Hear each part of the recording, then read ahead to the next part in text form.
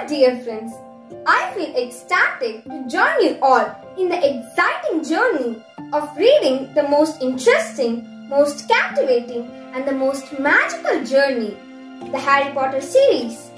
Today, I am here to enlighten the spectacular events of our one and only J.K. Rowling's fourth part, The Harry Potter and the Goblet of Fire. The story begins with Harry's dreadful dream in which he sees the murder of Frank Price, caretaker of an abandoned Riddle house by Lord Voldemort.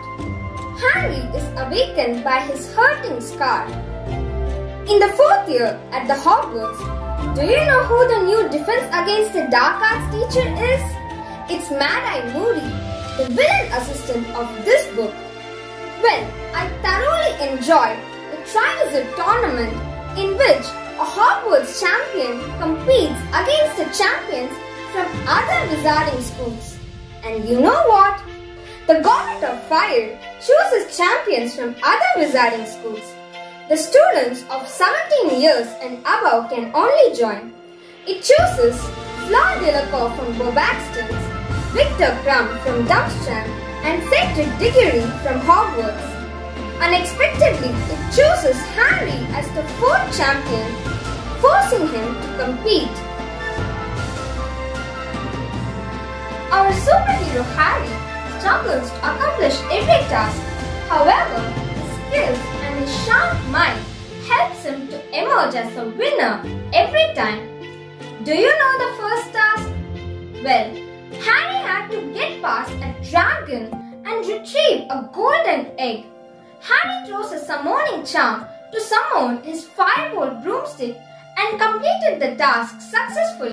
It's the little elf, the super cute Dobby, who helped Harry by giving him a gillyweed to help him breathe underwater in his second task.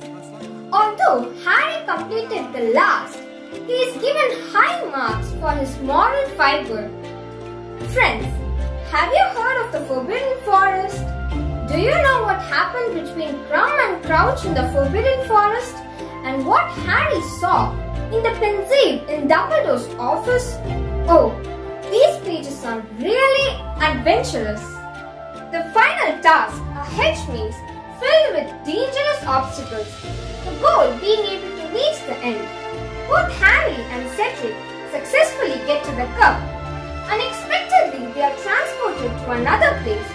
However, a tragic event occurs there. Wormtail kills Cedric on Voldemort's orders and performs a ritual involving Harry to restore Voldemort a body of his own.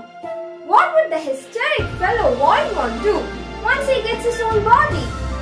Obviously, another thrilling and exciting event happens there, which makes Harry extremely happy and emotional. You want to know what happened?